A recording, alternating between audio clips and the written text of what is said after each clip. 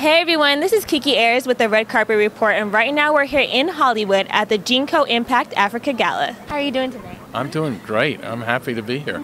How important do you think events like this are to the community? I think events like this is tough because, you know, we're in Hollywood and we do a lot of events, and some of them are more important than others, and sometimes they're a little flashier than others. This is one that really speaks, you know, comes from the heart, and you don't want to feel like you're competing, but you do want to make people aware of what this wonderful organization does and how it impacts lives in Nigeria.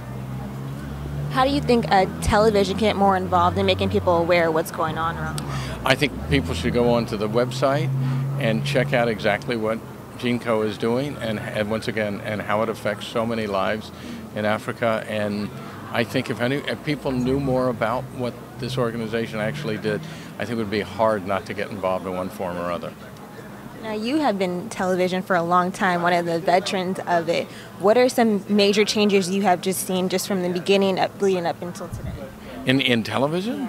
Changes? Well, I started producing movies, so I produced everything from Rain Man and Good Morning Vietnam and The Notebook and so on, and now I'm doing as much television as I am, and I'm very proud to have been the executive producer on Breaking Bad and Better Call Saul. So events like that, I mean, you know, with this wonderful business that I work in and succeed in allows me to be involved in things like GEANCO, which is what we all need to do as responsible human beings. Thank you so much for talking. Have a great night. Thank you. Thanks so much for watching. If you like this video, make sure to give it a thumbs up. Subscribe for more of our videos and leave a comment in the section below letting us know what your favorite charity is.